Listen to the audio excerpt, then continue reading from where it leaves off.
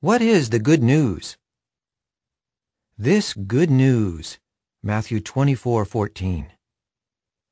Christians are to preach the good news of the kingdom by telling others about it, explaining that the kingdom is the future world government that will rule the earth in righteousness.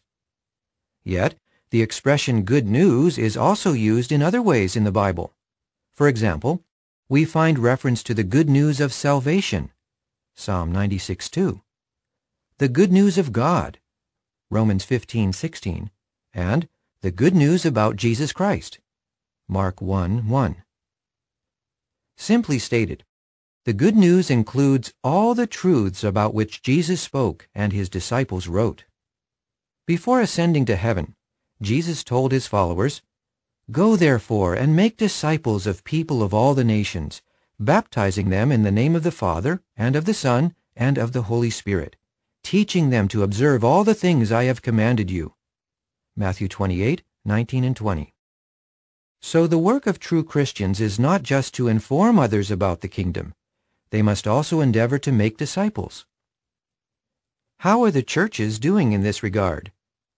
Those who do not understand what the kingdom is, and there are many, cannot accurately teach others about it. Instead, they preach feel-good sermons about forgiveness of sins and faith in Jesus. They also seek to win converts through social work or by building hospitals, schools, and homes for the poor. While such efforts may boost church membership, they do not produce true Christians who sincerely seek to live in harmony with what Jesus taught. One theologian writes, "You will find few scholars or leaders in Christian circles who deny that we are supposed to make disciples or apprentices to Jesus and teach them to do all things that Jesus said. Jesus' instructions on this matter are, after all, starkly clear. We just don't do what he said. We don't seriously attempt it, and apparently, we don't know how to do it."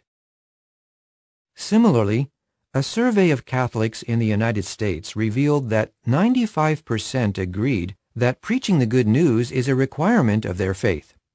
Yet, almost all felt that the best way to do this was not by talking about it, but by living their life in such a way that it would be an example to others. One of those polled said, "Evangelization is different from words, words, words. We need to be the good news."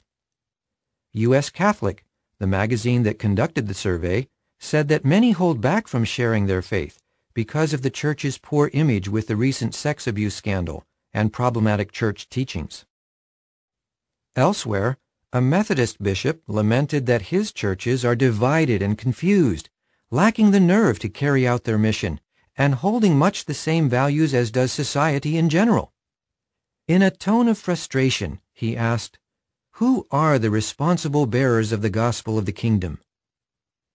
The bishop did not provide an answer to his question. But there is an answer. You will find it in the next article.